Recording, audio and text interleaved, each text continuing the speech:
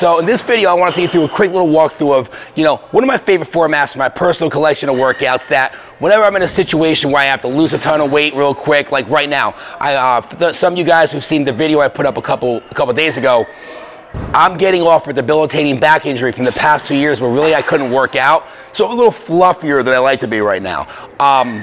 But now I can actually go work out, do the treadmill, do my kettlebell stuff again, all the things I enjoy doing. And I know by going through this routine right here that I'm about to show you right now, with a couple other ones that we're going to put out over the next couple weeks, I'm going to be able to go from where I'm at right now to where I want to be body-wise in the next 3 to 5 months, because I've done these workouts for years, I've used them before, and I've always had great results with them. And more importantly, I've used these with clients, and they've gotten great results with them as well. So now I want to show you the quick little 2-minute breakdown version so you have a visual example of what they actually look like, right? And these exercises, they're very simple to execute. And if there's an injury you got to work around or a piece of equipment you might not have, there's a lot of different ways you can modify this workout. So don't really get so stuck up on the specifics of, I need a treadmill, or I need one of those I need a curved treadmill, or I need a kettlebell, or I don't have a TRX, or some of the other equipment we're going to use right now. If you don't have something, there's tons of ways you can modify this workout. If you're getting stuck and you're having issues, you just don't know how to swap something out, like always, drop me a DM, shoot me an email, text message me. Either myself or somebody from my team will reach out to you. We'll get you through text message, call, email, whatever. We'll give you some ideas of how you can modify this workout to fit your lifestyle and your situation, because this workout might work great for me, but if it doesn't fit your lifestyle and it doesn't fit your situation and you don't enjoy doing it, chances are you're not going to do it. And if you can do this kind of a workout for 3 to 4 times a week, 20 to 40 minutes each time, you're going to get great results from it. And it's not going to be the same workout. You always want to change it up. Let me just preface that. You're not going to do the exact same 2 workouts every time. You would want to do a different workout each day. This would just be 2 of those 4 workouts you'd be doing, all right? So let's get into these. And if they work out, like always, once we're done, try them on your own. And if you get some results from them, shoot me a message. Let me know how they go. Let's take a look. So let's take a quick look at what the workout's going to look like, right? So right here, you got an idea of what's going to happen. In part A, we got 30 seconds of treadmill sprints with a 30-second rest. We're going to do that 5 to 7 times. I like to keep my speed somewhere around like 5 to 6 miles an hour, all right? And what I do is every round that goes by, I try to increase that speed a little bit. Now, you're gonna see I have one of those curved treadmills where I really can't control the speed, so my intensity increases. This could be me trying to push myself at a faster pace, right? I like to also set my incline to a level 3 when I'm on a treadmill, because one of the problems you have with treadmills is they're very flat and you're not really creating forward momentum. You're just maintaining a point in space, where by putting yourself on a slight incline of 3, now you actually have to push off with the calves. You'll get better driving mechanics with the glutes and the hips. You'll get more backside activation. You'll stay out of the hip flexors more. So obviously if you have knee problems or you have really, really tight calves, you should stretch before a workout like this. But 30 seconds on, 30 seconds off. We'll do that 5 to 7 times with slight little increases of speed as we go through. Once we're done with that, we're going to show you the next part from there, all right? So let's take a look at that one. Now, before I start running, like I said, fittest fat kid you're ever going to see right here, right? I want you to look at what's going on with my feet, my heels, my shoulders. For those of you guys who've seen the rope videos we've done, you notice I'm doing that underhand figure 8 pattern where I'm dipping the shoulder, I'm scooping underneath, and I'm helping to activate my hip, right? Nick's going to try to get a back view in a little bit also. You see how when I run, I'm flaring my heels away. And running, for a lot of people, if I asked you, hey, is running a pushing exercise or a pulling exercise with the legs?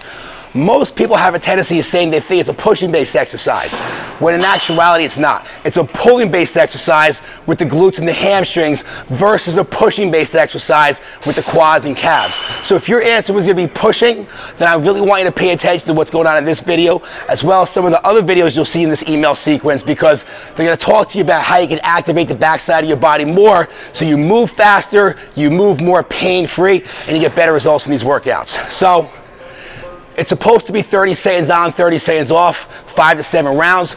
I am going to cut it down to about 20 seconds on, 20 seconds off, just to give you an idea about how the workout goes.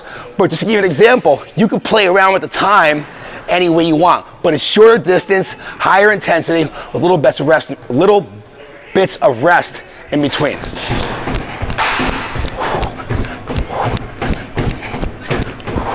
And then I'm done. I take the side rails right, recover for a couple seconds if I need to.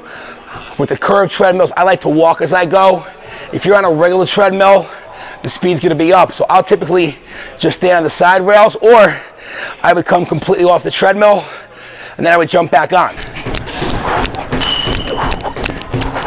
These are treadmill sprints. Take the side rails, right? I'd either hang out here, I would jump off. I'm gonna wait for my time to go by again, whatever my rest period is.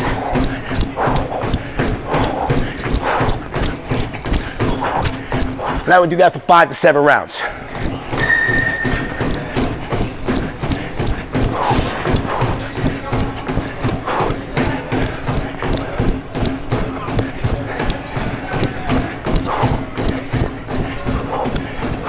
Now, after I do my 5 to 7 rounds on the treadmill, right? I'm gonna come over, I'm gonna grab my kettlebell. Kettlebell clean and presses, 10 on each side, medicine ball slams. I would do 2 sets of this, right? Now, you're gonna see, I do a very unique style of kettlebell clean and presses. It's been modified with rotational movement training, which keeps a ton of pressure off my lower back. It loads the lateral subsystem, which we keep talking about, right? And I'm working all through my legs and my glutes versus my lower back and my hip flexor, right? I do the one side. I know my reps aren't on. I'm just doing this to give you guys an example, right? Should be 10 on the right, 10 on the left. I'm gonna cut the reps down for demonstration purposes, right? This is a kettlebell clean and press modified for rotational movement training, which is a great way to work around your favorite exercises for all you guys that have debilitating back pain like me. Now, I'm gonna do medicine ball slams, right? A lot of different variations of medicine ball slams you can do. We're gonna do good old fashioned plain Jane vanilla medicine ball slams. 10 to 14.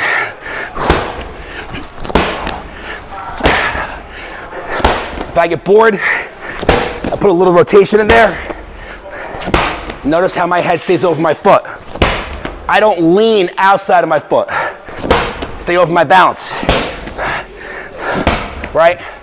I do 10 to 14 kettlebell medicine ball slams. Then I go back again for my second set of kettlebell clean and presses, right?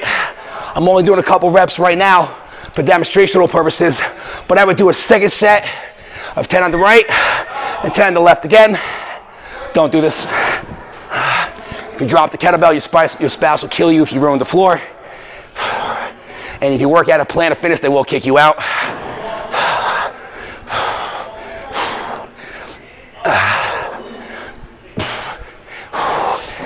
And getting kicked out of Planet Fitness isn't a bad thing, but if you get kicked out before the bagels and Tootsie Rolls come, that's a bad day. Now, another variation of medicine ball slams, side to side, right? This gets me moving in different directions. Once again, I would do 10 to 14. It's not a matter of one being better or the other. It's just different movement patterns to give your body something different, so you're not just training straight and forward the whole time. Because the more movement you can integrate to your workout, the looser you're gonna feel throughout the day. And that was one round. So I would go back again. I would do my 5 to 7 sets of sprints on the treadmill. I would come off. I would do my 2 sets of kettlebell clean and presses, 10 on the right, 10 on the left, and medicine ball slams for 10 to 14.